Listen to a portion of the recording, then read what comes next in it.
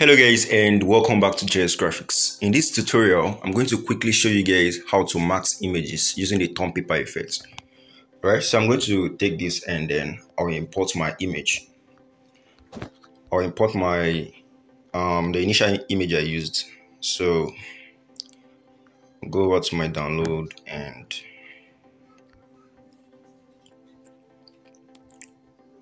I will import this.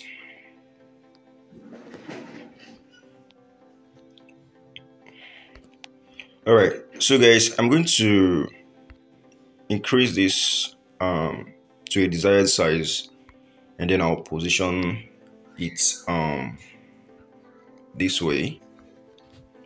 Okay, so the next thing I'm going to do from here is to get the Torn Paper PNG.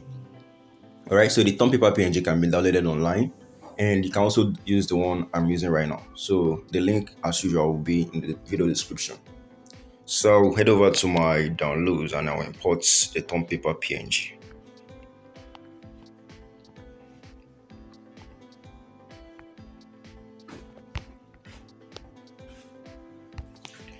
Alright, so what I'm going to do from here is to rotate this now to the desired angle I want it to be.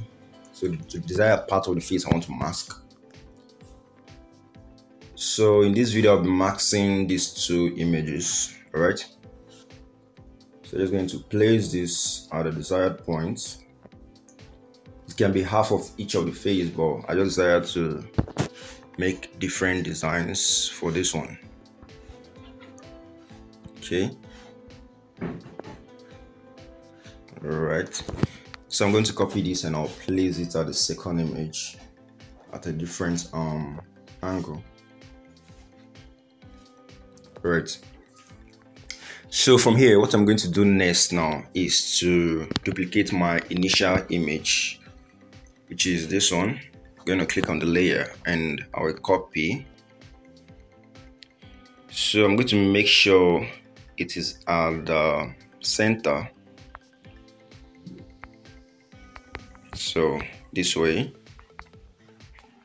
I'm going to do the same for the other one. So place it at the centers. Alright, so I will need to replace this variable since it wasn't at the center earlier. So I'll need to place it again to get the part I want to mask. So after I've done this, I'll just click on one of the images and I will head over to color filter and I'll reduce the saturation to this. Alright, so the next step is to hide the real image and hide the other torn effects, and then I'll make the background transparent and I'll save this.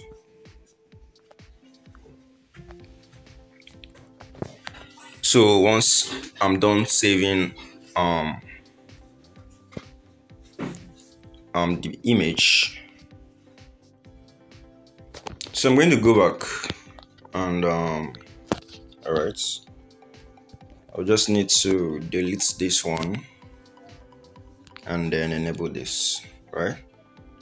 So okay, I will still disable this and I will enable this one.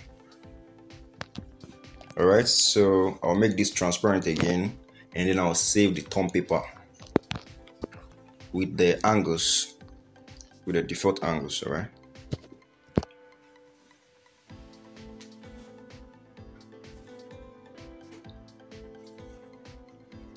so I'm just gonna go back again and then I will delete the Torn Paper effects I've made, and then I will enable the default or the initial image. So the next step here is to go over to your gallery. So I'll head to Pixellab and firstly I will import the Torn Paper. Alright, so I'm going to import this and without clicking on anything, I'll head over to relative size and I'll make this width and the height 100 just by increasing it. Right. So from here, I'll head over to texture, and then I will pick the image. Yeah, the black and white image I made earlier. So I'll pick it as a texture. This way, as you can see, your